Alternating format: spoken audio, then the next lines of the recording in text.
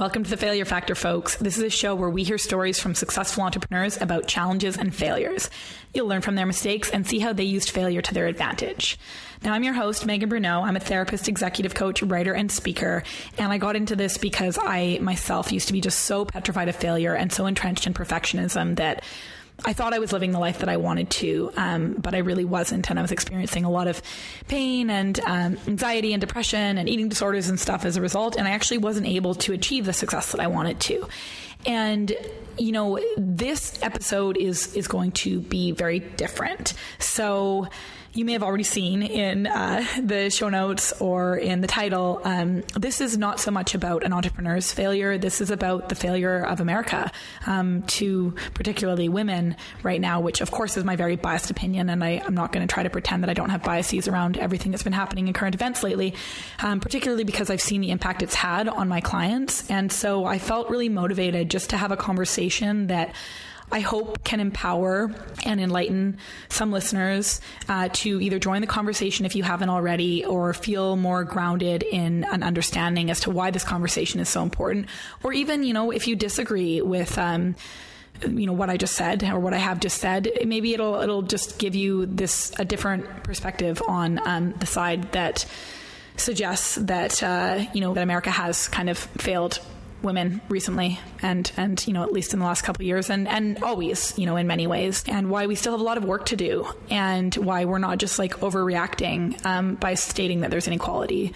So this episode is actually a conversation with one of my best friends, Sari Rosenberg. She is a history teacher. She is a TV personality. She's a writer.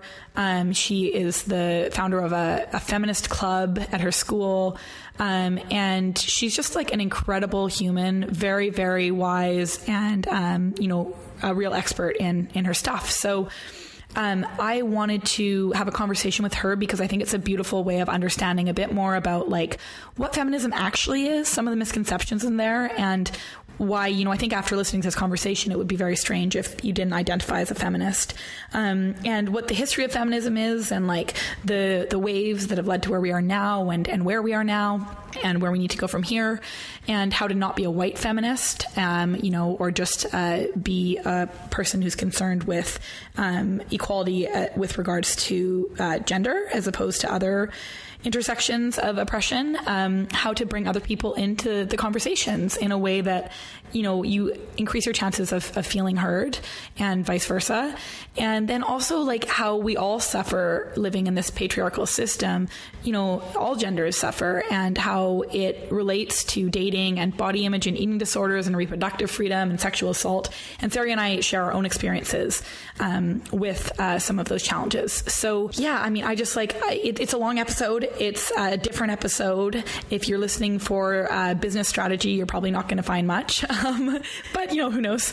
And I think that it will give you some insight one way or another. And I encourage you to listen over like a couple of sessions, or, you know, go for like a really long walk, or like clean your apartment, or, you know, maybe listen on a long commute or something like that. But either way, you know, thank you in advance for listening to this conversation. I think it will give you some of the tools that you need to join the greater conversation and feel empowered to stand up for what I think we all should believe in. But again, those are my biases. So enjoy.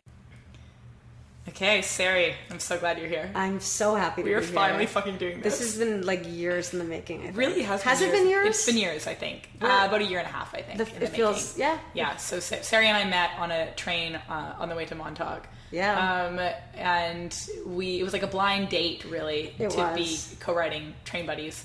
And we just like hit it off. Yeah, we both probably wanted to take that solo ride to Montauk. Yeah, we did. But then the minute we met, we just couldn't stop talking. In my head, I think I even said to someone, I was like, I'm supposed to meet up with a friend of a friend, but I mean, I'm hoping that she feels the same way and she's just going to want to like read her book too. Totally. And then we just talked for three and a half hours straight. Yeah, and essentially. And then I broke my phone that weekend. I broke my foot. Yeah, you broke your foot. Again. Yes. You ran on it anyway, which will play into some of the things we're going to talk about women and body image and shit. So yeah, we have a lot to talk about. It was a big weekend. Okay, cool. So a year and a half later, we're finally doing this because like current events have inspired enough rage in me recently that I'm like, we just need to talk about all of these things. We were going to have this conversation anyway, so we decided, let's just start recording them finally. Yeah, the truth is I called Sarah yesterday and I was like, I just need to talk. Like, I just feel like I need an outlet right now. And she's like, yeah, we should get together and go for a walk. And I was like, you know what? We should record it. Yes. So that's why we're sitting here instead. Yes, exactly. Because this conversation is so important, hopefully. Yeah. We realize that preemptively what we're about to talk about is so important that other people are going to want to listen. Exactly. So, okay, well, look, Sari, tell everyone about yourself. Okay, so my name's Sari Rosenberg. I've been teaching U.S. history in a public high school here in New York City. This is my 16th year. I'm also a writer. I'm a feminism expert and a feminist, of course. And, well, of course, because if I'm a feminism expert, let's hope I'm a feminist, right? You would hope. I don't even know anymore, man. I'm a woman. I don't even know. I don't know. I don't know anything anymore. Okay. Some people, it's like, they surprise you. Yeah. But yeah, by the way, I'm a feminist. Yeah, okay, cool. And a feminism expert. Yeah.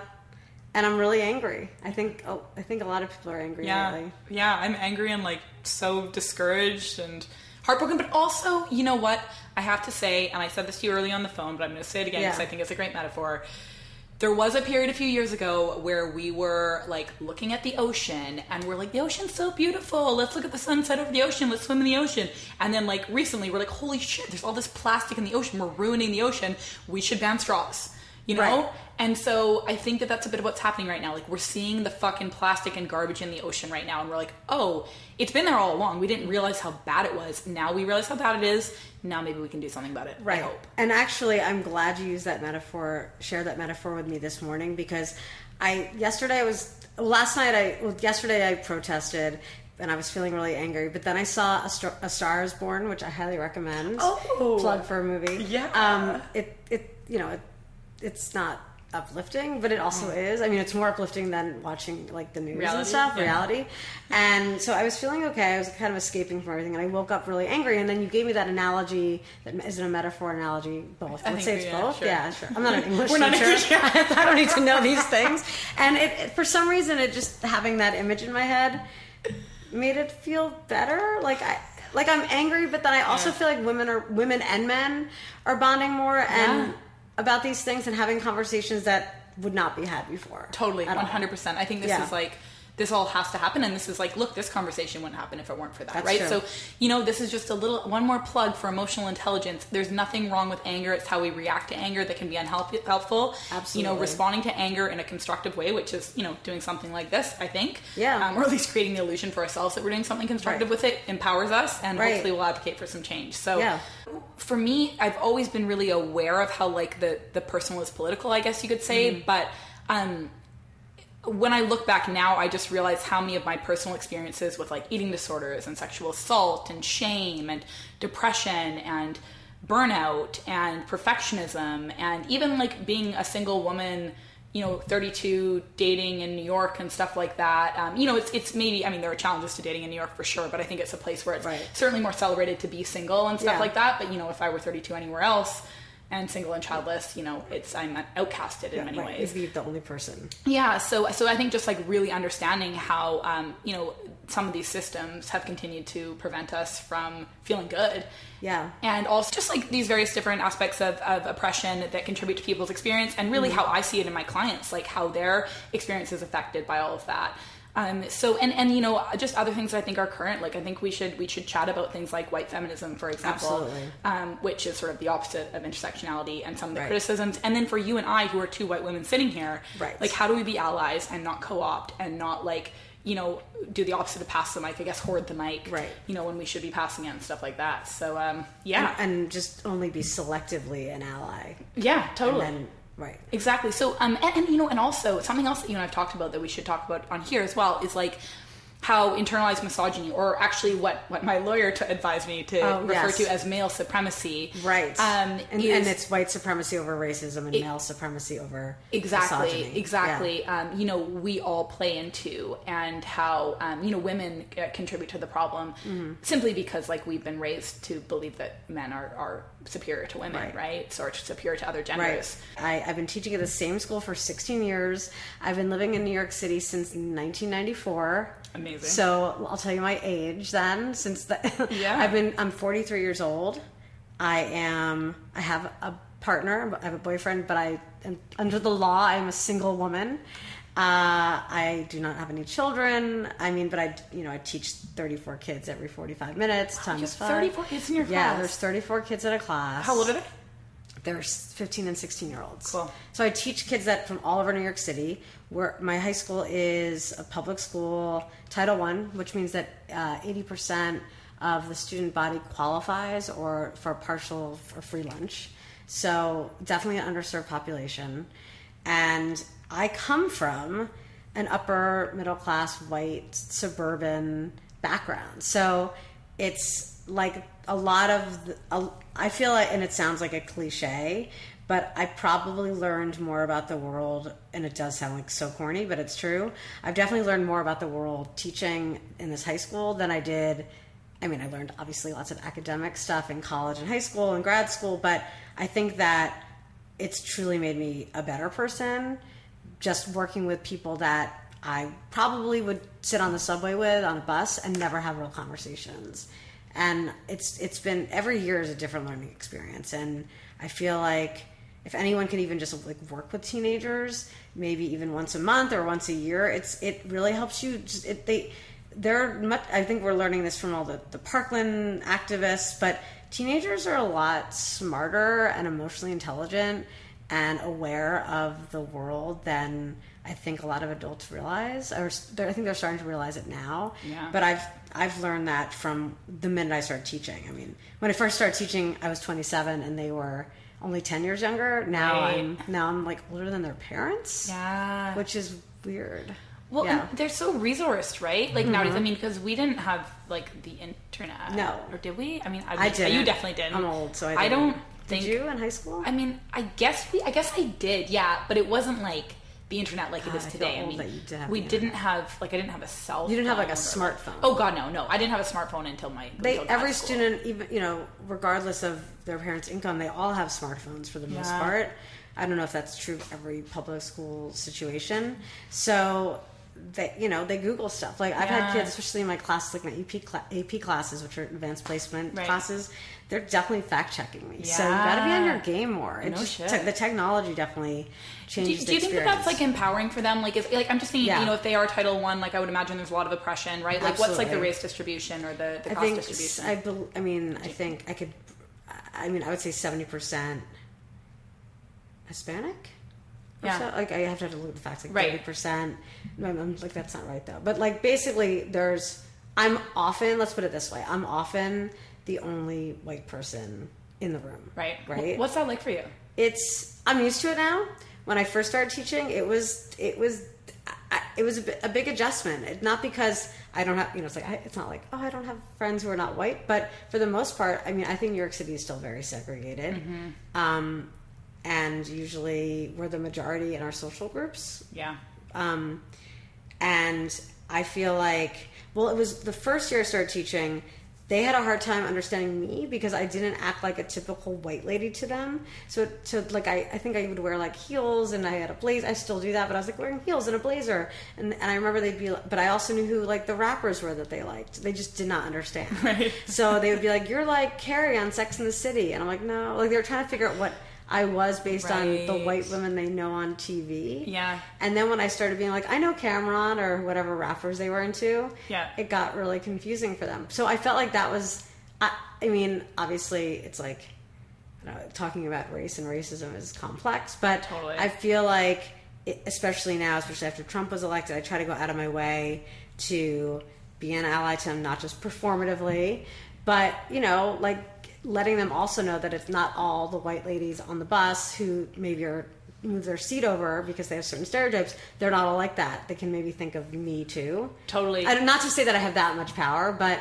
if I'm in a class with the kids, I want them to know that not all white, because they can definitely start having those opinions based on the experiences they share with me with white people in New York City. Totally. And I think that that's like, it's such a nuanced conversation around like being an ally or being a performative ally, which, you know, I'm just assuming from the terminology that, you know, somebody who's not necessarily actually an ally, but they're doing it for the optics or for their personal gain. And I was reading about it recently because, I mean, I knew that concept, but I didn't know the phrase until one of my students came to this feminist club that I have at my school, which I can talk more about, and I didn't explain that in my intro, but I also have a feminist club at my school, and a student who was coming back, returning from, she was in college now, she is in college now, she used that term, and I never heard of it before. I mean, now I understand what it means, but basically it's the idea, and I think people do this at different degrees without realizing it, that when you're around people who are brown and black and, you know, not white,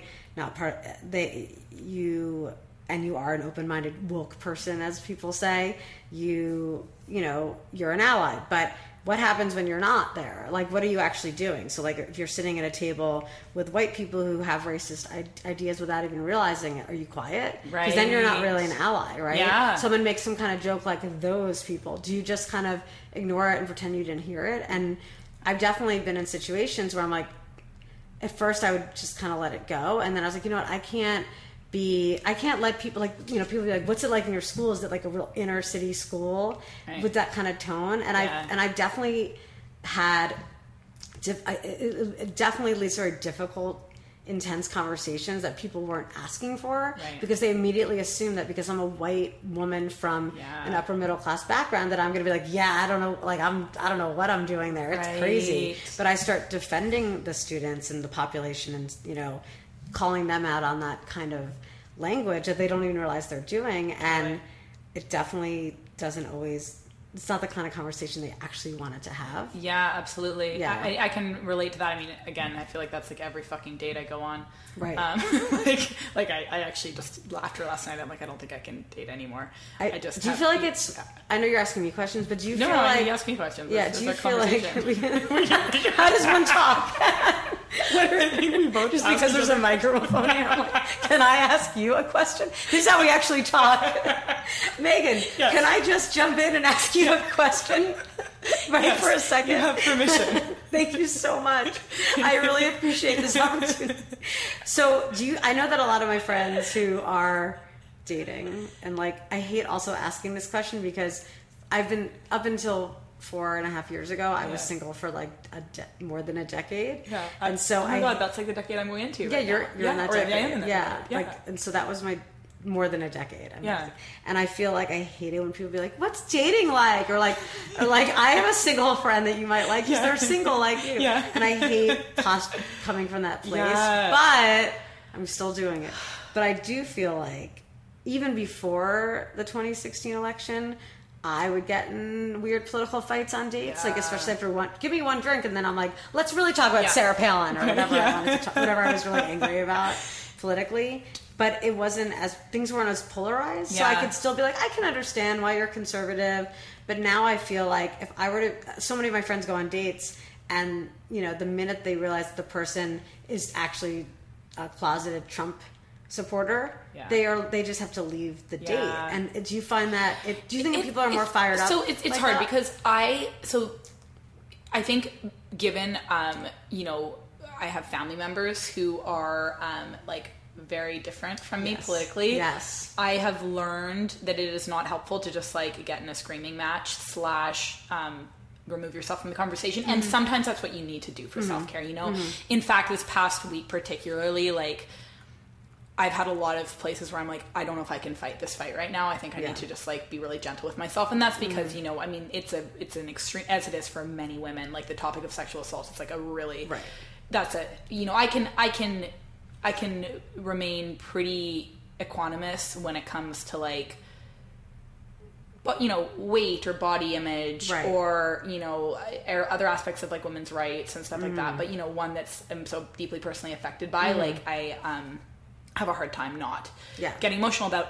But so I've yet to have an experience where I just like up and leave, because I don't think that that's a way that, I think that's it just gives people confirmation that women are hysterical, right? And you know, you can write us off because we're just so emotional, and we can't even argue with you. Exactly, and that's why we're leaving. Exactly. And I actually read a good book recently that is controversial. I'd be curious on what your opinion was on it, but it's called The Coddling of the American Mind. Ooh. And it's, you know, the dudes, two white dudes who wrote it. I'm pretty sure they're two white dudes from the way that they write. And you know, they're kind of saying like all this stuff around like white fragility and like calling people out is not helpful for the conversation. And you know, there's some things that they're saying where I'm like, oh, like they don't understand internalized biases or you know, our unconscious biases and stuff like that. You know, kind of saying, well, was everything a microaggression or some things just like, you know, a person just innocently made a mistake. And like, I do think that there are some places in there where they make valid points. There are some where I'm like, I would definitely disagree with that. But I do think that sometimes just like shutting down the conversation, unless it's like an act of self-care, I don't know if it's really helpful for our argument. Yeah. So the way I like to do it, and I mean, I do this in every aspect of my life, I'm always trying to infiltrate, right? Yeah. So I'm like, okay, well, maybe there's a way that, yeah, this dude swiped right on me because he thinks I'm hot, or like this person is following me on Instagram because he likes like blonde white women, and this, you know, he'll be like liking my post until I write something political, and then he fucking tears me down. Has something to say. And has something to say because I've used my voice, and I'm more than just an ornament to him. It's not just a pretty picture. Exactly. And so, you know, those are places where I feel like either if I have some level of trust with the human that's sitting across the table from me, or some level of respect that I've developed, they're now seeing me as like an actual person, and I can try to give them a different experience. And you know, it's shitty because I do wonder, you know, if the color of my skin were different, would I still, you know, have enough, have as much like clout, you know, would they still be listening to me, or would they just dismiss me because again, that would be a place where their biases would come in, and they would you're just angry and you're not you're playing identity politics. And... So I mean, dating wise, I guess, like, long story short, it's, I think for me right now, I'm really struggling with and maybe this is just like rationalizing, you know, my experiences of rejection, but I think I'm really struggling with the belief that perhaps because I don't conform to what a more traditional representation of femininity is, and even though I actually really do, like, I think, like, appearance-wise. Yeah, I would say but in terms of, like, my behavior, my voice, my opinions, you know, my swearing and stuff like that. I having don't. Your opinions and your voice. Exactly. And being like quote unquote disruptive. Right. I think a lot of men do not find that attractive because they're socialized not to, right? Absolutely. And so I think right now I'm feeling disheartened because of my experiences of physical and emotional abuse. I actually do find myself attracted to, you know, unfortunately, like, men who are, you know, looking for someone who is like more submissive and docile and stuff like that. And so it's just like a really, like, it's just not like there's something that's not, so, you know, with my therapist, I'm really working on changing like who I am attracted to. But right now I think I just am like, it's a good time to put my energy into, you know, things like this instead of looking for a partner. And I think, you know, seeing something like, for you, Sari, like, you know, 43, like with, you know, you've now been with your partner for several years now, but also like in a place where, you know, are you in a place where you're like, I don't want kids, or I'm in a place where I don't think I'll have kids? So I don't, I mean, like, I think that, and that's a conversation. I mean, I forget the name of the author just recently wrote a book about this, and she's around my age. We can fact check that later. Yeah. But I mean, I'm acting like speechless even though I have it's hard to phrase, because basically, like, I never really, for the most part, felt that urge that my friends seem to have, and I might have pretended to just to fit into the conversation. Totally. But I never really.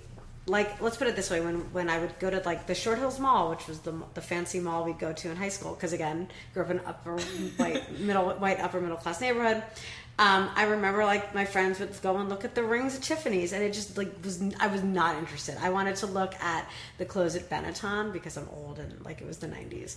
I wanted to look at clothes, but I never fantasized about the wedding ring I was going to get, or like the wedding I was going to have. I mean, maybe little stupid things, more like the party of it, and I wanted to perform some kind of lip sync dance routine, but I can do that without getting married. Like, I don't know why the wedding was gosh, we should do that sometime, because let's just do that. That's literally like what I totally relate to that. I mean, I've never thought of like, what's my wedding dress going to look like? Who's my wedding like none of that sort of stuff. Never. I mean, the thought of a ring, like, and again, no judgment or anything. Like, it's great. Rings are beautiful. I'm totally so having people get rings. I can't have nice things anyway, so that's probably part of it. But I just have never I've never desired that, and so I wonder like was that? Did you always feel that way, or I must. I mean, this was high school, right? And like, I don't know why, because I won't get too much to my family, but my parents have been happily married since. Oh no, like 30 years. Sorry, I don't 71. I can't do math, but like a long time. Yeah. I mean, and I was raised to be independent. I mean, it was also the generation in which I grew up compared to like my mother's.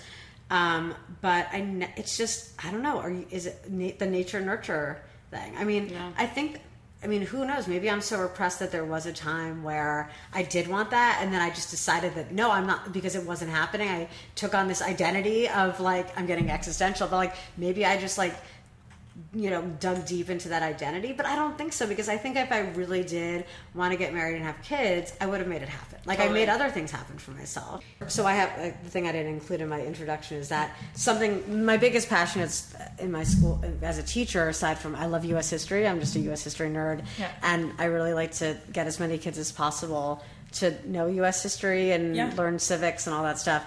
Is over the past couple of years, I've been advising a feminist club at my school. Yeah. And that's one of my number one passions right now. It's student run, student led. So every year we select about 3 to 4 officers. And so I don't run it. Like, I don't teach it. I just sit there as an adult in the room, but I definitely give guidance and feedback to the officers, and they have different topics every week.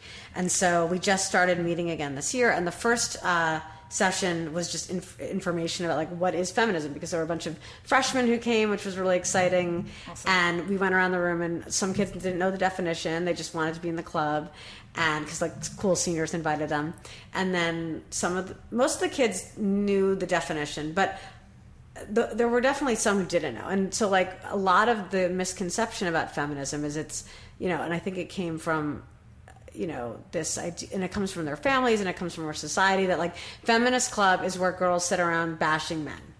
So if you identify as a feminist, it means that you don't like men. You're telling people that you're a lesbian, and then that feeds into the homophobia in our country, right, in our world. Or you are just an angry person who's bitter. Yeah. And you couldn't get men anyway. The true definition of it is just like, do you believe that men and women should be treated equal in society? Exactly. And I mean, anyone who could say no to that, well, that is a whole other conversation. Exactly. But if you say to somebody, do you think that men and women should be treated equally in society? Yeah. And don't even get into like economically, politically, socially. Just like treated equally. And if I ask teenage boys that, they're like, oh, okay, I do believe that. Like, I believe that. So I think that it's just like the term it's almost like we need is alienating, right? It's the term. It's like sort of how toxic masculinity, I've talked about this before, but how that is something that men really reactive to, even though they don't realize it's hurting them. Right. They're like, you're calling me toxic? Right. No, we're calling the system in which you've been raised exactly toxic. That women can play into too. I think that's why we need to lead with, do you think that men and women should be treated equally? Right, exactly. And if the answer is no, then okay, I guess you're not a feminist. So then let's I think this is a great segue into let's what is feminism, right? Because I think, like you said, a lot of people have this interpretation. I mean, people are really reactive to that word, right? Like they have images that come up with it. They whenever I tell a guy I'm a feminist, it's like you can see his face like just a little smirk. Yeah, exactly. It's so sad. It's so sad, I know. And but I think that if you so we can get into that. Yeah. Well, and I think like feminism has evolved a lot, right, over history, and we don't have to get into like the nuances or the minutiae of it all, but like there's been four significant ways, right? I think, so most people think that, I think that what's really crazy about this time is it's not hyperbole to say we're living through history. Like, we're obviously always living through history, right? Totally. But I do feel like politically, socially, and economically, we really are living through a significant historical time period. And so when you are, it's hard to categorize it, right? So like, that's the one thing about history, you get into these narratives, but when you're living through history, you're not like, right now I'm living during the Great Depression. Like nobody was like, wow, since it's the Great Depression, I'm poor, most likely. Or like, ooh, it's the boom time of the 20s. So like, it's only looking back. But right now, I think most people will eventually say that we're living through we're in the beginning part of the fourth wave of feminism. But really quickly, like Feminism 101, first wave was 1848 to 1920, which was 1840. It was like the first Seneca Falls Convention where women first got together formally, and it was really based on getting the right to vote, because women didn't have the right to vote until 1920, which closed that first wave. Women were also talking about reproductive rights, but that's a whole other conversation. And I think that's like just that is as being such an iconic, like, the first wave of feminism and everything like that, like it was so important for whatever happened, like that conference or whatever, getting people together and being able to talk about it. It's not like they had social media that they were sharing this shit on, but even to be able to have these conversations and like have the activism for the change to happen. And so I think that like that just, as we fast forward to today, that's why it's so important for us to have these conversations and come together. That's a good connection. And like, it's like we wouldn't be like, we need to, things like sexual assault, things like, whatever sorts of other issues, abortion, like, we're going to get into and stuff, like, because people are having these isolated, like a lot of women were having these isolated experiences of like, wow, if I could only have the right to vote, I could, have a say in this supposed democracy that we live in. Exactly. And when they came together, and like Lucretia Mott and all these different people, like Elizabeth Cady Stanton and Susan B. Anthony, they became friends and worked together, but isolated, no change might have. I mean, I don't like to be counterfactual, but change wouldn't have happened the way it did. Okay, so that was first wave. That's Let's first get wave. into second wave. Second wave, a lot of people, most historians believe it started in 1963 because of a book, Betty Friedan's Feminine Mystique, where she, put out the radical idea that, there's this systematic sexism in our world that's teaching women that their place is in the domestic sphere, and a lot of women are unhappy in that role, and 3 million people bought this book, mostly women, because they identified with this phenomenon. I mean, she basically expressed what people were feeling. Like, she's like, you know what? Like, I'm college educated, and I'm not getting the joy of like cleaning my kitchen that the magazines are saying that I should have, right? Yeah. And so that was the second wave, and that really went until the 1980s. That like just I just feel like so sick, like thinking back. Can you imagine like living through like just, I mean, again, knowing you well and like knowing myself well, and like how much joy and stimulation we get out of like ideas and freedom to be able to have these kinds of conversations and like pursue our careers and dreams, and like neither of us really feeling a strong affinity toward like having kids or we're embodying those domestic. Yeah, and we're not really. I mean, I think I'm going to assume you don't pride yourself in being a domestic goddess. No, exactly. Me neither. Yeah. Like maybe we would be though. That would be our role, possibly, right? Possibly. And look, like, I know people who do and are happy. Oh yeah, I think that's and I'm not saying in a condescending way, totally. Like good for you. No, that's great. Like I kind of wish sometimes that I was better at that stuff. Yeah. And maybe it's because I have the luxury not to. I hear people saying in my head, but Well, and so anyway, I mean, I just like, so you explained that about the 60s. And so the 60s, like women in the 60s, and my mom always tells me this. It's like if you were single and wanted to live in the city, there was a housing just for single women.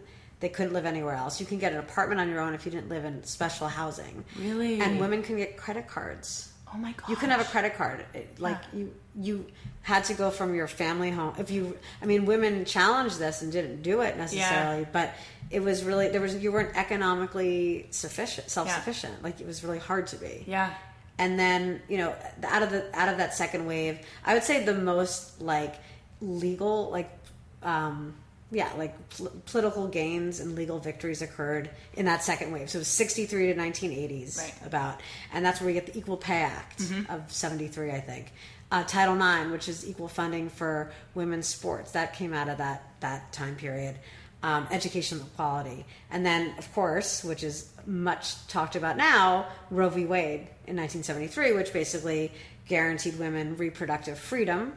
And that's one of the things that women who are pro-choice and men are concerned about, because there's a chance that even though the new Supreme Court Justice claims that he's kind of he's been wishy-washy about his stance on Roe v. Wade, but the group that put him on a list as one of the people that Trump should nominate, the Federalist Society, one of the things that they want is to overturn Roe v. Wade and give it back to the states to decide. Right. And if like a lot of, I can't remember the exact number, but many, I don't want to say 3/4 of the states in America, but more than you realize, what happens is immediately they have laws in the books that if Roe v. Wade were to be overturned, they'll immediately, their state law would also get rid of a woman's right to an abortion in that state.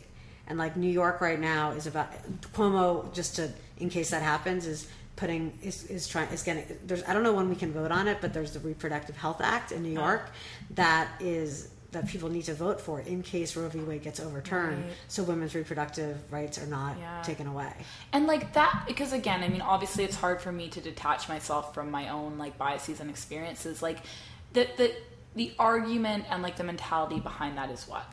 About getting rid of I think it's just, and that's the thing where we need to be open-minded, I guess. It's that there are people, men and women, which is important to keep in mind, that truly believe that life starts at conception and abortion is murder. Yeah. And they believe it. Like, I don't think they don't believe that. Right, I think they feel really passionate about it. Yeah. And one of the critiques of the Democratic Party and the women's movement and the Women's March is that group of women who are pro-life aren't represented by the Women's March. Right. They're not represented by the Democratic Party because the platform is pro-choice, right? So that's definitely a polarizing issue among women that ultimately gets them to vote Republican, conservative because of those values. And I try to like understand, a person's like individual ideas on so many levels, right? Like, but even so, like, it's like, well, then, so they believe then that they should have control over someone else's choice to do that. Like, I could understand for themselves, like, they wouldn't want to, wouldn't choose to, abort a child or whatever, or like what they perceive to be a child. But they decide that for everyone else. Yeah. I mean, I guess they believe it's morally wrong, and they believe it's morally wrong. They think it's as morally wrong as me going out in the street and killing someone right now. Right. That's the only way I can understand it. Yeah. I personally don't understand it because I don't. It gets me. I'm trying to be open-minded, even though I disagree with it. But the thought that someone could potentially, like, if I was living in a state that would not have, would make abortions illegal, that means that someone else is deciding for me something related to my body and life, and also, think about the same people who have that stance about being pro-life. They tend to be people who, yes, maybe through their churches they give to charity and they're giving back. So, like, I don't want to take that away. But they generally don't think that the federal government should be helping people out financially. Like, they're against welfare system. Yeah. But if you're forcing someone who's making a choice they can't afford to, bring that pregnancy to, to the end, like, are they going to be there for that person once that life comes to being, like, whether you think it's a conception or not? Totally. And I mean, that also plays into, and we will still finish, all four waves here, but like, that also plays into, thoughts around like healthcare and access to birth control, right? So if a person doesn't have healthcare or doesn't have access to birth control because it's not that easy to access for a lot of people, and in a culture that doesn't really, everything that we've just noticed over the last few weeks, the beliefs around sexual assault and, the lack of, I don't know believing women? The lack of believing women. In general. I don't even know. I literally don't have the words for it. And how that, like, triad, basically, of, like, a lack of reproductive rights, lack of access to healthcare, and then, like, perpetuation of rape culture. Yeah. Because there's some people believe in, are pro-life. I think it's anti-choice, but whatever. They consider them pro-life, except for cases of rape. Some people are pro-life even when it comes to rape. Yeah. And that, to me, is I don't understand it. Yeah. So maybe we can talk to them sometime on this podcast. Well, no, seriously. Right? I mean, that's part of like, I'm like, I just want to get it. Like, I think I want to understand their mindset. Like, I just, because, I mean, it sounds like we're being like condescending, but I actually legitimately want to have that conversation. I mean, it's like, okay, well then how do we make these like greater political decisions? Like, do you weigh the kind of pros and cons? Like, if you're looking at it from like an ethics standpoint, and you're looking at like, you know, I think non-maleficence, which is like first do no harm, beneficence, then do good, and I can't remember what the other couple ones are that come after that. But basically, like non-maleficence meaning first like do no harm. Right. Like, I can understand that to a certain point, but how are we measuring harm? Because you can look at harm as being like, okay, you know, a harm to this like this unconceived child or the fetus or whatever. Yeah. And of course, there's psychological harm to it. I mean, by all means, I've had many clients who've, you know, have had abortions, and it's certainly not an easy thing to do for most people. And you know, so there's that harm. But then if we measure that with the harm of potentially like bringing a child to term, raising that child, you know, in a home that does not have like the resources to support a you know, a healthy life. Like, and the harm that it would do to the potential mother as a result, like on so many levels. Like, I just wonder, it's like, how are we measuring harm? Right. Like, what is, but I guess that, you know, morally through that lens, they're not seeing past that. Right. And they're seeing like, I guess the death of a human is like being like the worst thing ever. But then sometimes those same people are for the death penalty.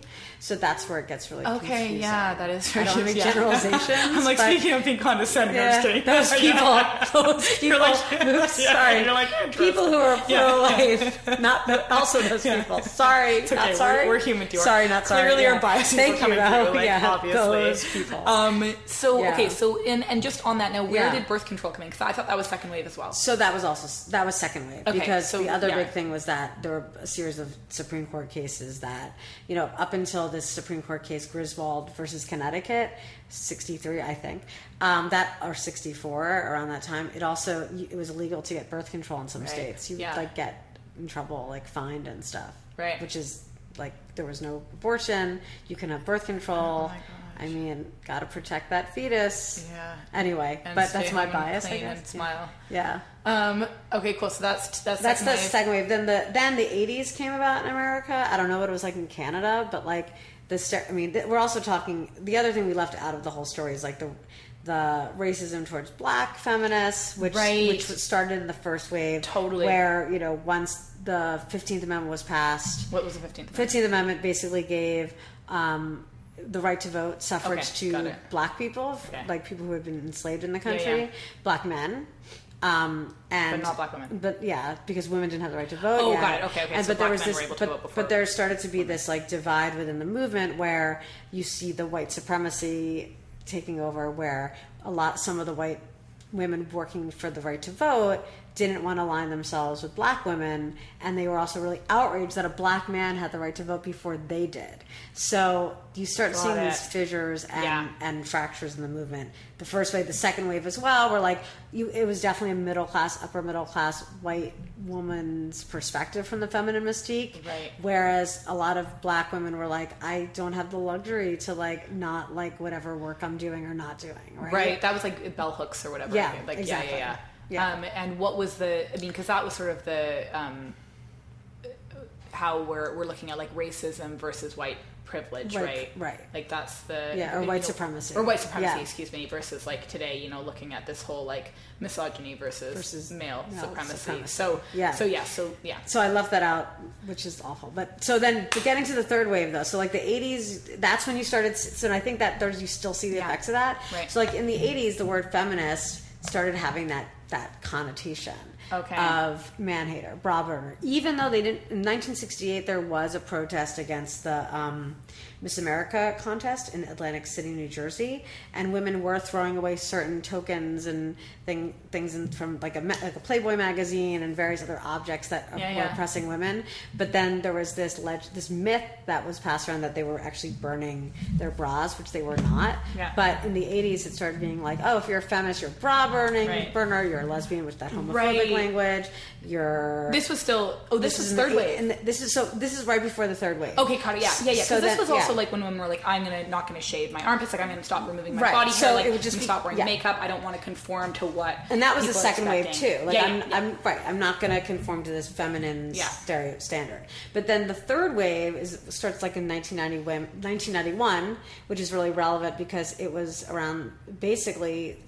It started off with the Anita Hill, which was it was on October 5th. It was almost. Wow. Like, it was almost... Can't do the math. Many decades ago. Yeah. To the date. 30 years ago. Yeah, Thank you. But not quite. But not... Right. It's like 27, I think. Don't have a calculator. Yeah. But it was a while ago. But it was 1991, which was... Yeah. I can't even do the math. It's 27. awesome. It's 27. We need to get better at math. We're just becoming stereotypes of ourselves. Women are good at math sometimes, just not us. But you start that struck off a whole new wave of feminism because so many women started talking about the sexual harassment they were experiencing in the workplace, because women were entering the workforce, but they were contending with the white male supremacy in the office. Even starting in the 60s and 70s into the 80s, and and then 92 was called the year of the woman because 24 women won seats in the House of Representatives, 3 in the Senate, not as many in the Senate, but women were inspired by Anita Hill, and they were like, why can't I'm running for office? Like, I don't, because it was a bunch of white men asking her these really personal, inappropriate questions about her harassment, and looking at her like she was crazy and just trying to bring a good man down.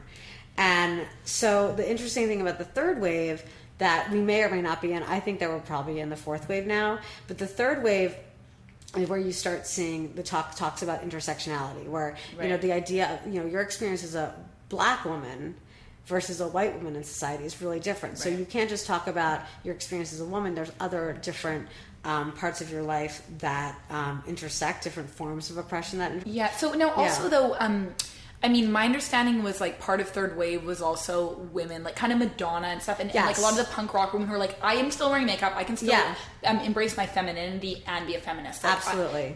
And just because I'm wearing a short skirt doesn't mean I'm asking to be raped. Exactly, and that's the whole riot girl movement. So that's where you start seeing every Hole and L7 and all these riot girl bands. I mean, some people felt like whatever, like the riot girl bands like L7, and I'm not going to start beef, but like they often criticized Courtney Love, thinking that she was bringing that to the mainstream, but it did become a part of the mainstream culture, that riot girl movement. Whereas like in the second wave, women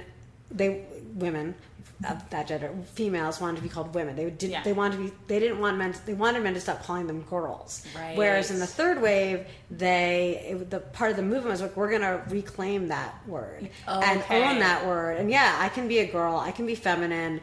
I can dress sexy for myself, not for the male gaze. Yeah. And if you have a problem with it, then that's your problem. And I can be sexy and still be a feminist. So was that when just the idea around like objectification became like a real part of the conversation, or was that always around? I think it became, objectification in the second wave was a rejection of that, and part of it was not dressing for the male gaze. Got it. Whereas the third wave, maybe in a way because there was this backlash to the feminist movement in the 80s, it was like, we don't want to be, who knows how much of it was a part of the movement, where they're like, we don't want to be seen as, shrill, man-hating women with their head shaved and no makeup, no pretty clothes, whatever. So they started just saying like anything that a woman wants to wear and say and do is fine and feminist, because it's as long as it's a woman's doing it and she wants to and it makes her happy.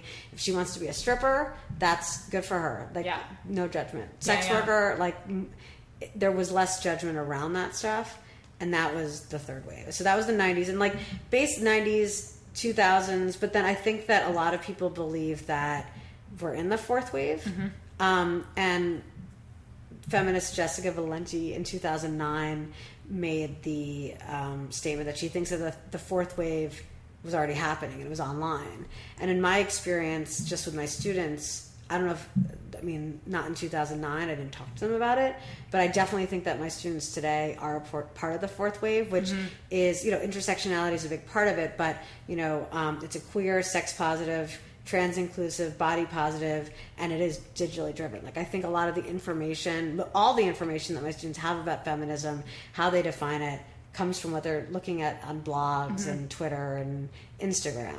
And I think that for sure, when historians look back, they'll see Me Too, Time's Up, obviously the recent Supreme Court nomination as the beginning of, definitely I think we're in the fourth wave right now, right. most people would say. Okay. The Women's March, the response to Trump, yeah. the pussy hats, I think that will end up being put on in that part of the timeline. Right. So we're, as I said in the beginning, I think we are living through history. Yeah. I mean, I've left a lot out of this. No, I mean, this is a great summary. Overview. And I think, like, so the fourth wave then essentially is, like you said, I mean, being online, like, it's like what has been accessed in the conversations that have been had through Instagram and Facebook and, you know, being able to have things, I mean, the Women's March, like, that wouldn't have happened without exactly without that kind of stuff, right? And just even like the empowerment to speak out, like even just noticing how many women are speaking out or sending me messages right now on Instagram about their sexual assaults and things. And like, sharing with each other and like each other, just, exactly. Like when Alyssa Milano, so Me Too, that whole movement started a year ago, and I mean that all happened online. It's like strangers just sharing their experiences. Totally. And I feel like now it's been escalated even more. You see it more in microphones, like not just on Twitter. It's what's really interesting, actually. Like we've gone full circle where the women's movement, you know, the first wave of the feminist movement started at the Seneca Falls conference, you know, in an actual space, and then this new wave that I think we're in did start online, right? It started with people just sharing their experiences, but then because of what was going on with the Supreme Court, women are on the streets again, and just like also because of Donald Trump and his election and what he represented to so many women, they took to the streets. So I think there's something kind of, now I'm less depressed. It's kind of inspiring to think that women, in many ways, like the digital interchange got them back on the streets again, interacting with each other in person. And like how, I mean, for people, because I think one of the criticisms that I hear a lot of is like, oh, you know, women have taken things too far, and they're just like, it's like, you know, they are equal. There's no such thing as the wage gap or pay inequality. You know, they're making that up. They're exaggerating. Right, exactly, or the pink tax or whatever the latest thing is. Yeah, exactly. Or even like, transgender people shouldn't be asking for like different pronouns, or we shouldn't be so sensitive in institutions around like everyone gets language triggered or trigger warning, stuff like that. Yeah. So why is it important for us to keep fighting? I mean, I think like this past week has been very, I think it's pretty clear. Months have been quite clear, but you know, I mean, even like I want to believe that the sexual assault conversation, it's like, it's so clear. Actually, but let's go into that. Like, why is it so important for us to keep having conversations around sexual assault? I mean, for so many reasons. I think the main reason is that I think that so many women. Well, I think it's all based. I think it goes back to how sex education is rolled out in this country, and I don't know about Canada, but I'm gonna guess it's probably about the same. Where I was actually talking to my students about this in our feminist club on Thursday, and I'm answering your question, but just it has to do with consent, right? Yeah. Because I think that for so long, sex education is taught really like it's been sculpted by men, but then, you know, not really educating women and men about all the different areas of sexual interactions and the emotional parts of it, and that, you know, and most of my students learn about sex, they don't talk to their parents about it, so they learn about it from TV, movies, right? And if you watch most movies, even today, it's like you meet someone, and it's very rare that in the movie it's like they meet and then they're having sex. So like, if that's how they're learning about sex, it's like, well, I guess when you meet a guy and then like you both think each other attractive, like that's the next step, right? And I think then if we also don't teach them about consent, then sexual assault, it's going to happen, and they're not going to even realize that that's happening to them. Not to mention porn. I mean, I've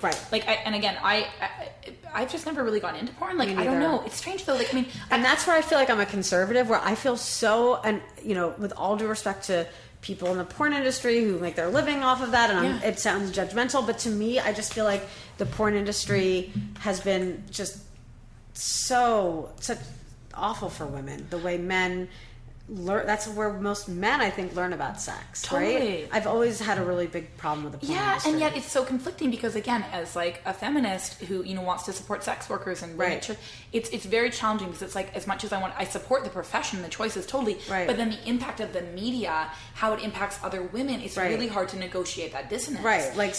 So like, even though the women who are in those roles, a lot of them feel like they're being empowered, although so many times years later you find out that they've been abused and addicted to drugs and all that stuff. But like, or they're victims of abuse and they're perpetuating their abuse by the films that they're in.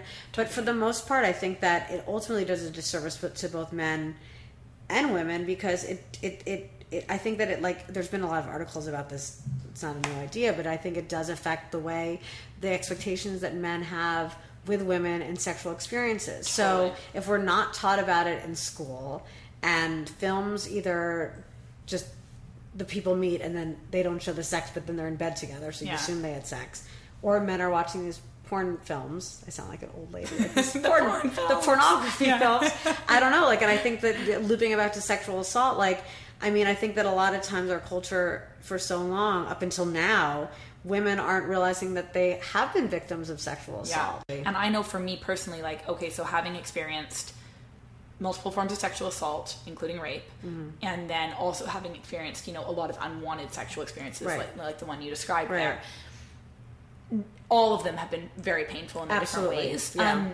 I think what can be more challenging with things where it wasn't a clear, I said no and they did it anyway, is that there's this confusion in the process. I mean, there's confusion anyway. There's confusion in all of it. But I know for me personally, when I compare my various different experiences that I've had that have all been really painful and shitty, the ones that have been harder to talk about, where I felt more shame, have been the ones where I've believed I've somehow consented through I guess implicit exactly, an implicit consent, or I've and then I feel the shame and I'm how did this happen, and I'm so confused, and I just blame myself, whereas the at least the one example that I can think of that I would absolutely identify as rape, where I said no multiple times, it was as traumatic as that was, I was able to talk about that with people because I felt like I could, because I felt oh, well, this definitely was rape. Whereas, the other ones, it's well, wait, what was that? Wasn't that? Where's the line? Exactly, where where's the line? What we didn't want. Totally. And I think that's why when Dr. Ford testified and then said, I know, 100% it was Brett Kavanaugh. 100%. And I think what I'm struggling with, and I've definitely gotten to some, Facebook. I'm not above Facebook fights still, even though I keep telling myself to stop. But when I'm feeling raw, I jump in. I know. I was I can't just let this go on, and never end up convincing anyone. But there's so many people. Let's not even talk about the people who were celebrating last night, having their hashtag Brett beers, women and men. But there's so many people out there who are saying, I just don't believe her. And it's so you don't believe, or you believe that something bad happened to her, but you don't believe who she's saying with 100% certainty, tearing her life apart. They don't believe her, and I don't know where. I think that somehow does link back to why we need to talk more about sexual assault and talk about the different, it's not just rape, right?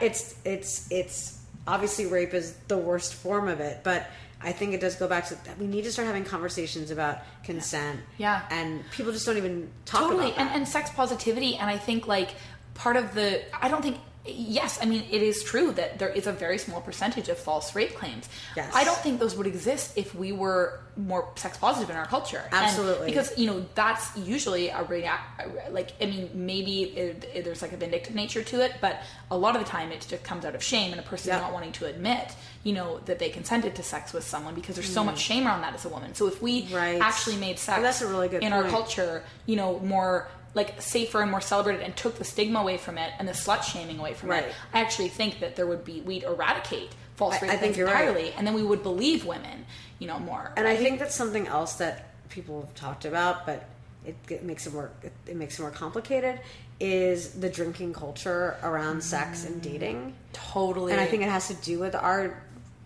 puritanical feelings about, and not just puritanical, but just our general society's obsession with, but then also at the same time, complete uncomfortability. Is that a word? Discomfort. That's the word. It's the word. Good word. Better Only word. because I use it discomfort. all the time. The discomfort with sex, and also the obsession. Right? It's like this weird paradox. Exactly. And I think that there's so much drinking there's the binge drinking that I sound like an old person. The binge drinking that goes on in college and high school, and I think a lot of it is whatever, people like to drink and it's fun, but I think there is something tied into, especially for women, that they feel like they need to be drunk to make it an excuse to have a sexual experience with a guy. Like 100%. Like, and I definitely have friends who've decided, or whatever, they're alcoholics and decided and got sober, and it was harder for them to date because so much of dating involves drinking. And again, I said like I'm being judgmental, but I think we have to talk about that because, again, it's not your fault if you were drunk and got raped, ever. You were assaulted. It wasn't your choice. Totally. But why there's so much drinking? I mean, it's been, especially, we were saying, especially these parties in the 80s, but like, I think people are drinking less now, but I think someone made a joke online that's because teenagers are just on Instagram and like not seeing each other to drink. And that might change things. But there is so much, a lot of this is I think it is tied up in the shame around sex, the shame around wanting to have a sexual experience, and then feeling like ashamed about it, so you're going to drink and blame it on that, but then it creates this really confusing interaction when you're both drunk. Totally. Right? And not thinking straight. And I mean, that's a place where, again, I mean, it's really challenging because I guess you could argue that, like, if a man is too drunk to, like, get an erection, then he can't rape a woman, right? But he can try to. He can try, and like there's still, there's just they can do other things that the woman didn't want. Absolutely, and so it's like, I mean, I guess we don't get drunk and murder people for the most part. We don't get drunk and do other crimes. Point. So like, if we can instill it in people like young enough, like in some ways it seems like the narrative is get drunk and then you have permission. Right. Whereas instead we should be like the way that for me, when I'm drunk, I mean, I don't know how this is for most people, but when I'm drunk, I'm like, I definitely can't drive. It's like you're like, no, you can't drive. And that's ingrained in us only because of a massive campaign Exactly. in the 80s, so it's like, okay, I'm drunk. I definitely have to be extra careful to get consent from this person or, whereas like it's also just the way sex is, it's, I don't know if kids still talk about bases. I don't know if they do. I mean, I don't know. But it used to be bases, right? First, second, third base. And like that in itself, and I definitely heard this somewhere, I didn't come up with it, like it makes it a game, right? Yeah, so like totally. It's like I scored. Yeah. I scored. Oh my gosh, absolutely. Right? So like how are you like that's conquest. The conversation. And I mean we'll maybe get into this, but that also gets into like power over women and stuff like that. Now, but something that comes up for me when you were mentioning women feeling the need to get drunk, I wonder how much this plays into women's bodies and feeling confident and empowered enough to have sex, right? Absolutely. So, like you and I, as people who both have histories of eating disorders, as does like some exorbitant amount of women. I don't even want to throw out a statistic because they're not right. Like, you'll say like 5 to 20%. It's way higher than that. Because a lot of people don't admit to it. Exactly. Yeah. And even if you don't have like a clinical eating disorder, you have problems with food. And men do too. But like, I remember, and this actually plays into the porn conversation too, but I remember reading a book, and I can't remember what it was called, but it was this woman who'd done some interviews with women who were in their like, in teenagers about their first sexual experiences. Mm. And one of the women that she interviewed, or the girls that she interviewed, who was maybe 14 or so, she asked her, well, how was your first time? And she said, I think it was good. I think I looked okay. Oh my God. And it was like she like again was so focused on how she looked, like how she performed, Wow. And so I think, I mean, and I can certainly relate to this personally. I mean, it's definitely like I'm not there anymore, but there was a time in my life where I was so self-conscious about my body. I wouldn't go on top having sex, right? But I also like I couldn't have sex sober, like unless it was with my boyfriend, Right. But like anyone else. Honestly, I think that if we were to poll women and talk to them honestly about it, it would be actually not surprising, but still shocking that a large majority of women feel that way. Totally. I think. And especially on a first date or, someone who's not necessarily it's a long-term boyfriend. Absolutely. And so that's going to be an area too where like drinking is perpetuated or some sort of substance use. And I mean, this also comes back to like the patriarchy, and comes back to the expectation that women are supposed to look a certain way because we're ornamental or because we're here to fulfill these expectations for what a woman should be, which is, you know, having this type of body based on media, based on the porn industry, you know, based on now Instagram and stuff like that, and what continues to be perpetuated, that we actually buy into through like diet culture and our beliefs that our self-worth is very attached to our size, which you know, our value in our society, it is like, it's not an illusion. I mean, it's not true if you look at like factually, no one is worth something else because of their body size. But if we look at, you know, people who are favored in society, you know, the discrimination, the weight bias that actually occurs, fat shaming and stuff like that, those things are very real. And who gets jobs and who doesn't, and who gets promoted, who you see on TV and who you don't see on TV. Totally. And it affects, I mean, it affects all genders, but it affects women way more. Oh, absolutely. You know, I mean, it's so I think that that's just like another place in which like the personal is political. We are affected by these systems. We are affected. And, you know, any woman, it breaks my heart because I see whenever I'm working, I specialize in eating disorders, and whenever I'm working with a client, one of the really like necessary things for recovery, in my opinion, is to identify, you know, with a more feminist organization or like ideology, and to recognize how they're you know, they're controlling of their body, or they're trying to manipulate their body into a smaller size, is actually representation of like making themselves of smaller. oppression, making themselves smaller, and then also like using their brain power to diet and exercise, which takes takes so much fucking brain power. Oh my god. To diet and exercise, and you know, also like when a person is starving, their brain's not functioning at their optimum capacity. And so if we think of like how many women in this world, if they weren't dieting and focusing on shit, what we could accomplish, right? And so this is just another place where like, where diet culture or wellness culture is really like, again, it's, you know, run by men who's aware, like we have these things called unconscious biases, right? And so when we grow up in a system where there is like racism and homophobia and sexism and ableism, all the isms kind of like baked into our culture in these ways where we're getting these messages constantly, like we are going to perpetuate and make it a part of our mindset. And I remember once an example you shared with me that was resonant, that I still share with people, is like, you know, you and I can like walk into a Starbucks bathroom and use the bathroom. Be like, hey, can I use the bathroom? I always do that. You know, like, or even like a nice fancy restaurant. Exactly. Like no one cares. No, exactly. No one cares. Can I use your bathroom? Right.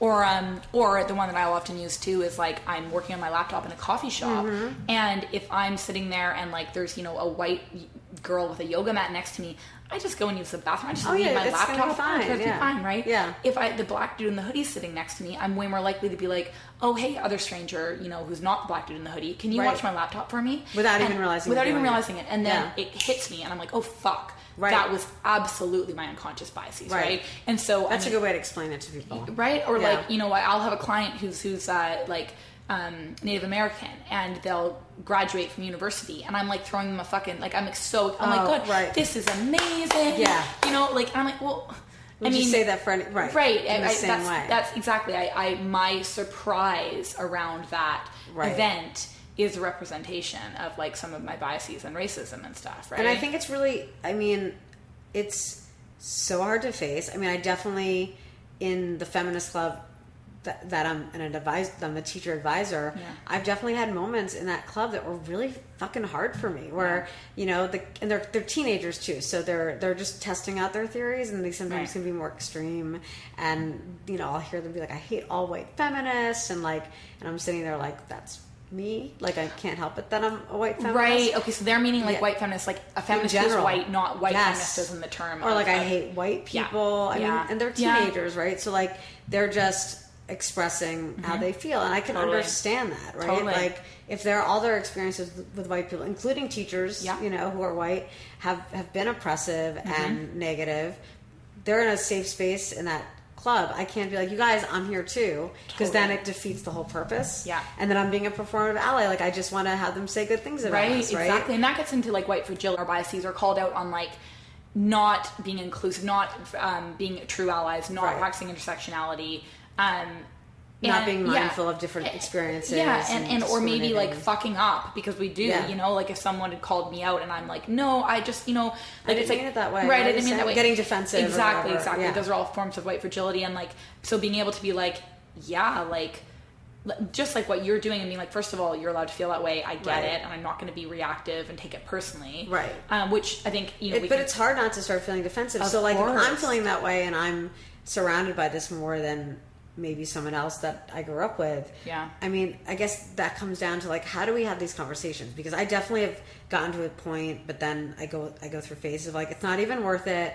It's not worth engaging in these discussions. But then again, I'm like, then I'm just being a fake ally or whatever. Yeah. But then on the other hand, I don't know how to have that conversation without getting really angry or sounding really condescending. How do I engage in that conversation without coming across as judgmental? Also, making it worse, right? Like, yeah. Totally. And I think that's like, I mean, there's a question mark there for me too that I have not yet to remove, because that is something that I really want to do. And that's, part of what influences me to have this, or inspires me to have these conversations, is like, how do we open up dialogue around this in a way that's respectful and, passes the mic appropriately, like, to the people who deserve to hold it. And by that, I mean, people who have experienced some level of oppression and discrimination.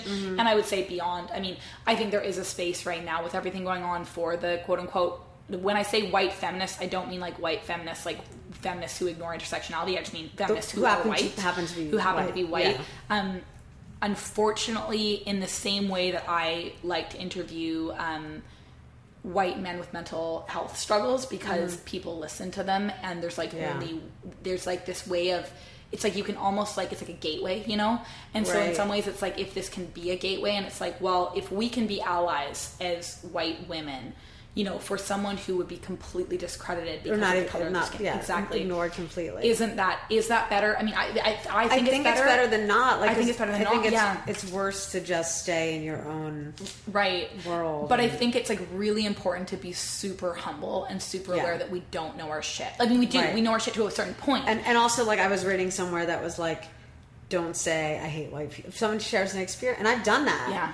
And I'm like, I'm an asshole, but now I know better. Like, I'll be like, oh, I hate white people, and they're like, well, you're white, right? So, like, that's such an easy thing for you to say, and you benefit from white supremacy, right? Like, I think that's really hard for people to understand. They benefit from white supremacy, whether they mean to or not. Exactly. That's like, it can blow your mind if you think about it. Yeah. And it's not to make people feel guilty; it's to make them just start seeing the world differently, right? Like, we just that restaurant, like, I told my students that, like, do you guys know that if I'm on the Upper East Side, like, I can walk into the fanciest restaurant and just say, hey, I really need to use the bathroom, or like, I'm looking for someone, and no one will stop me. Exactly. Whereas if they tried that, like, for the most part, they would be like, excuse me, you definitely don't have reservations here, so go away. Totally. And that's where I'm like, oh, I'm completely free to do that. It's right? And I think, like, so tying this back to some more of those unconscious biases, like, one, again, being relevant with this, the sexual assault conversation, and just like body image and weight bias and stuff like that, everything is the one around like the internalized male supremacy. Right. So that's something where it's like, okay, like, we as white people need to recognize our privilege and just see how the world operates differently for us. Yeah. Same thing for men. And so it's like, what we're asking in this conversation, it's like, it's not, we're not saying like, feel all this guilt and like, we hate you and shame around it. I know. I feel like a lot of the guys I go out with, because I have this conversation often, it's like, well, I've worked really hard to get where I am. Like, I didn't come from all this money. Right. When they hear privilege, they think just financially, or they think just class or social status. Like, and so when we say privilege, and I imagine, if people have been listening this long, they're probably going to know this already, but like, when we say privilege, we're talking about layers of privilege, right? So, oppression theory is all about like, if you have to, like, for you and I as two white women here who are straight and cisgender and able-bodied and thin privilege and everything, like, English-speaking, like, highly educated, like, we have all layers of privilege except for we have one layer of oppression as being women, right? Let's say that we're women of color as well. Then we have two layers of oppression. We're women of color who are in, wheelchairs. Like, we have three layers, right? So, and that's the whole intersectionality that people talk about. Exactly. And so, so I think, like, oftentimes people, they just don't take that into account. They think it's like, oh, well, the American dream is to just work hard and overcome anything. It's a capitalist model. Right, but they don't realize that, like, I mean, if you apply for a job and your name is not white sounding, your resume may very easily get passed over. They might not look at it. Exactly. They'll have certain ideas about you. So I think that, the problem is that I think that not to get into an anti-capitalist diatribe, but it's become more and more difficult even for people with economic privilege, right? To like, it feels like there's less and less spots at that private school, and less and less opportunities to get your kid on the right softball team when they're young, or baseball team. I don't even know what goes on because again, I'm not in that world, but I do think that there is an anxiety among people who are upper middle class even, and they're not in the 1% or the 0.01%. So it's hard for them to feel like they can share that spot when there's no spot for them. Right, or they get really pissed off about like affirmative action stuff. Yeah. How do you have that conversation with people and make them realize that like it is hard to say that like we should share more of opportunities because we'll all be better off. It's hard to make people see that when they don't feel like they have anything to share. And I sometimes wonder, like, I wonder if partially it's, and I know that like there are some criticisms around the number of women who are speaking up right now because it's like a white woman who's come forward and stuff like that. But either way, like, I think we can probably agree women tend to be like more empathic and more intuitive, and like again there is like a hormonal piece to that and whatnot, and there's probably an evolutionary piece, and so, we're caregivers, but like I think for me, especially having been raised Canadian and relatively socialist and whatnot, like for me it's just that's interesting. It just goes without saying that I'm like, well, I was born with all this privilege. If I had been born without it, I would want my neighbor to care and contribute to like my well-being and recognize that like they have it better than me and want to even the playing field. See, that's not how it is here. Like everyone, it's just not a part of the mindset. It's not a part of the which system. I find so fascinating. Like, and again, I mean, I'm not saying every Canadian feels that way. Like, no, but it's just not a part of the culture. Right. Like I mean, I think what's interesting is that more and more young people identify as democratic socialists now. Right. And I think that in many ways that kind of makes sense because like this is the first generation that is not since World War II, every generation in America has done better than the previous, and this is the first time where it's not like that. Totally. And so it makes sense that younger people are saying or questioning capitalism because it's not working for them. It's only working for the people at the very top or the ones who are lucky enough to and hardworking enough to get up there. Yeah. Right? Yeah, and like, is it actually getting better? Because like I hear it's actually getting worse. It's like you'll hear like, oh well, the economy's up. The economy's up and unemployment's at its lowest in however many years, and at the same time, like, I don't think people are feeling that. Yeah, no, and it seems like the disparity between like the rich and the poor is just getting bigger. But I don't know. It's because I mean, it's like baby boomers could buy house. It's all inflation adjusted, but I think it was more affordable to buy home. Yes, they were dealing with like the looming threat of the Russians attacking us, but then again, that's a threat again. Right. But we just don't think it's a threat now because the president benefited from that. But that's my opinion. That's a different podcast. We won't even go there. So, and something just going back to, because I know part of the reason I brought up that internalized biases conversation was because I want to call out within myself my own male supremacy, my own internalized misogyny, like the places where I hear other women tell their stories of sexual assault, and my immediate place that I might go is to victim blame, right? Yep, we all do that. We all do it, and there is that like this. Well, we don't all do it, right? But it's something that happens. It's very easy to do, right? Yeah. Because it is perpetuated through media. But there's also something called the just world hypothesis, where like what's that? We want to believe that like we live in a just world, right? Where good things happen to good people, bad things happen to bad people, and so when these types of things happen, and we see something that feels like a bad thing happening to a good person, we want to make sense of it so we have a sense of control, because otherwise it's very anxiety provoking to live in a world where bad things can happen to good people, at any time. So we'll say, oh well, it's because she was wearing the short skirt. Well, it's because she must have been asking for it. Well, it's because she was drunk. She was drunk, or she walked down the dark alley, or whatever. And it's been really like being fully transparent. I mean, when this, even with my own personal experiences, like I've taken a lot of blame in my own personal experiences. And what was so hard for me and like not reporting certain things and whatnot was the only reason I wanted to when I even considered reporting or anything like that was like, well, what about the other women that this person might victimize, right? And it wasn't about me. I wasn't like, I need justice. I was like, I'm fine, I'm okay, like I have really good support. But it was more like I want to protect other women because I know that they may not have that kind of support. And I still feel a lot of guilt around not reporting for that reason.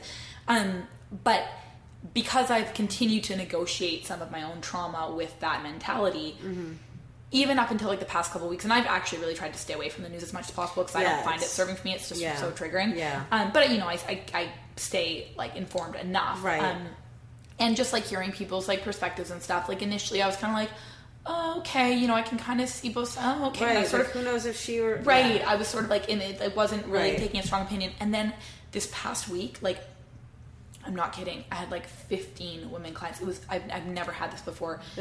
Who were like so deeply affected because every single fucking one of them has a story or an experience of sexual assault, and like it was just like the most like painful, humbling experience. And I felt like, fuck, like I continue to walk around with this like male supremacy, and I do. I know that I do, and so many women do. Exactly. It's our niche. It's just the idea that and there's other people have made, you know, allegations of sexual assault and wrongdoing with Brett Kavanaugh, but like, you know, our society tends to err on the side of believing the man still. Look what happened. I mean, there's like no reason, like her testimony was so believable that even people who didn't want to believe her believed her. Yeah. But we do tend to believe absolutely men over women. Yeah, it's just and even like that's what I'm noticing. I mean, I'm trying not to be on Instagram too much over this because like it's very easy for me to get super triggered and feel like this I must defend like myself or this person or whatever. And but that's like what I'm noticing actually from even like a lot of women is you know, how could you destroy this man's family, or how could like this person destroy this man's family? It's an allegation. You can prove it. You know, innocent until proven guilty. And I think like that's the one area where like if there's going to be an ask from all of this, you know, if people could just like recognize and understand and not shame themselves for having. I mean, okay, so yes, I think there's like a healthy level of shame about recognizing your internalized racism. Maybe that's how you have those conversations that are like, how do we find some place to have you think about this in a different way? Like, and who knows when it's going to happen? Like, when I teach, and again, I still need to be taught many things. Like, I don't want to come across as condescending. Like, there's a bunch of I don't know. Right. But, like, I feel like sometimes you learn things gradually. So, like, you see that, you think about it, you disagree with it, and eventually it comes up, you see it somewhere else, and you start thinking differently, and who knows? That's my positive side. Yeah, and I think like so first step, of course, like becoming aware of our own biases and stuff like that, and that's great, but yes, I want us to be able to move outside the silos and the echo chambers, and like I think there is that space. I mean, and honestly, like, this is like, I know I keep coming back to dating, but I kind of feel it sometimes. I'm like, I think part of my like mission on this earth or my like purpose is to just go on a shit ton of dates and have these conversations. Instead of canvassing for candidates, you're just canvassing for like these ideas. Exactly. And I'm just like, hey, like just something to think about. And, you know, not every time a person is like, you're right, but there have actually been a lot of conversations where guys are like, you know, whether it's just to appease me or you know, get my pants or something, I don't know. But like, who knows? But listen, maybe eventually they're like, you know what? Like, I've never thought of it that way. And so I think it sometimes like us just like getting out there and like shouting and like angry this and that, like that doesn't, I understand the anger because we should feel angry. Anger is there to say like an injustice has occurred, you know, you're being mistreated. And you're not going to listen to the person. The boundary's been crossed. Exactly. Yeah. So I think like, you know, just thinking about this kind of stuff more, feeling more grounded too. And I think actually this is part of the reason I want to have this conversation is because as much as like, I feel like I don't know anything. It's like I know some things, right? Yeah. And then there's still a lot that I need to learn. And the more that I learn, I mean, knowledge is power, right? And the more I feel grounded in having these conversations with people and people who might be, you know, have differing perspectives. And I think, like, unfortunately, as women, and this may be being conspiracy theorists, like maybe it's part of the system or it's not. Right. I don't think as many women are informed about like politics and how the system how the system affects them, right? I mean, it certainly is still a very male dominated profession, right? I mean, you know, just any of these kinds of conversations, that's true. It is a lot of white men or men in general talking about stuff on podcasts about and I mean, we see that perpetuated in you know, the demographics of the policymakers and stuff like that, and the I don't know, like I don't actually know the numbers. Again, like Canada, Justin Trudeau's like, we're going to have equal distribution between men and women, but like what's it like here? It's nothing like that here, right? I mean, Chuck Grassley made a statement that, you know, because he was criticized for how few women are on the Senate Judiciary Committee, that's the ones who vote first to push the candidate forward. They're the ones who have the hearing to make sure, originally Supreme Court justices, they're supposed to not be ideologues. Like, they're supposed to be ruling according to the U.S. Constitution. They're supposed to put their personal prejudices aside, and that's what they're testing for in these hearings. They haven't always been, like, up until Anita Hill and Clarence Thomas in 91, it didn't turn into, like, a character. I mean, it is a character test. I think that Brett Kavanaugh failed that, and how he acted. It's a job interview, right? So, like, these are not criminal trials. So even that that when they brought in Dr. Ford and then had Kavanaugh respond, it was still a job interview. Like, it looks like it's a trial, but it's not. It's a job interview. Yeah. And I'm going on a tangent, but I think the point is that it was a lot of white men asking these questions. So they had actually brought in a female prosecutor to ask Dr. Ford the questions, because it would just, the optics of that were so bad with Anita Hill. Yeah. They're just going to be even worse now. Yeah. So they brought in a woman to ask the questions, which feels so gross, right? Totally. And then she was supposed to be asking the questions of Kavanaugh in the second part, and they just jumped. She was getting to some questions that were going to be incriminating for him, and they just took it over. Yeah. And so later on, people were criticizing how so many white men in the Senate Judiciary Committee, and Chuck Grassley was questioned about that this weekend, and his response, which is so disgusting, was essentially like, listen, like, women don't want, it's hard work being on the Senate Judiciary Committee. It's a lot of hours, like, a lot of women don't want to do it, which is not true. Like, and so a lot of female representatives and senators have responded to that, but, like, one woman was talking today on MSNBC, I forget who, but she was talking about how she gets into work at 5:30 every morning and goes to maybe 20 events in a day, and, like, what are you talking about? Like, it's like, they don't even see how women are shut out. Right, exactly. So no, I mean, I think that, like, I think if we felt more empowered and we felt more grounded in some of these concepts, we would be more likely to open our mouths in those places where that's a good point. The men are dominating the conversation, or I shouldn't say the men, but, like, the more oppressive voices are dominating the conversation. And and again, like, I mean, I know this has become, like, a very partisan conversation, but it doesn't even necessarily have to be about that. Like, this politics. No, it doesn't have to be. I mean, this is just, like, ideology. This is just, like, rights. This is just equality. This is, like, for women to be able to have a healthy, and it's not just women, it's people of any dialogues grounded in information. It's interesting because even, like, I mean, I say any person with, like, a layer of oppression, but actually even men, white men, when we talk about toxic masculinity, I mean, that is perpetuated through these conversations too. They're totally oppressed by that, right? And so it's like, if we can just, like, have these kinds of conversations. I mean, maybe, like, if we just start saying the men are also, because I think a big thread and theme this week too is, like, white male oppression. Like,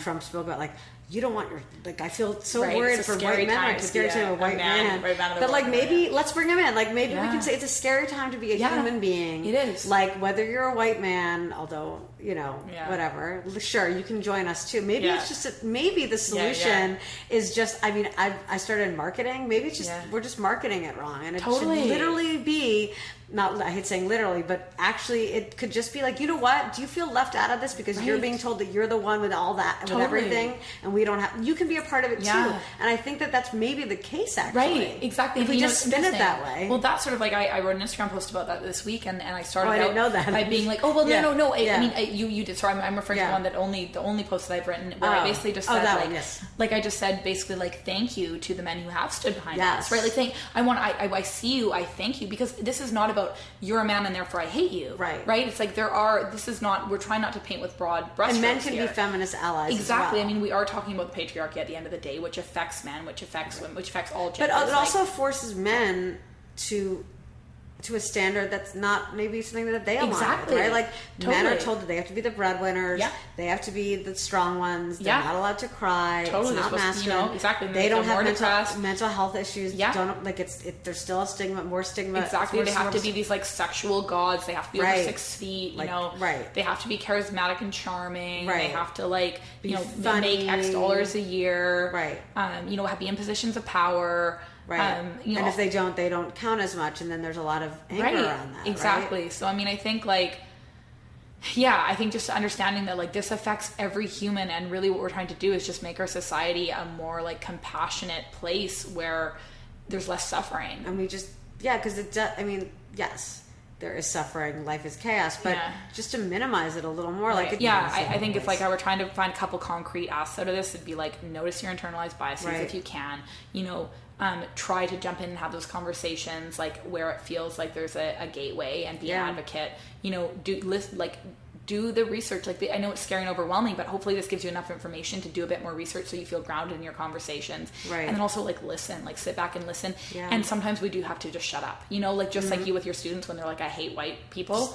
Sometimes you just have to listen. And that's like, a lot of people have trouble with that. And a lot of like, the guy I went out with last night was like, well, I just feel like right now I can't say anything. Like, I don't have a voice where I can say anything. And it's like, you know what? Like, maybe don't. That's okay. Maybe that's okay. Maybe just listen for a little bit and be humbled by that. Yeah, and embrace it. It's kind of relaxing if you can just listen. Totally. Like, and just like don't.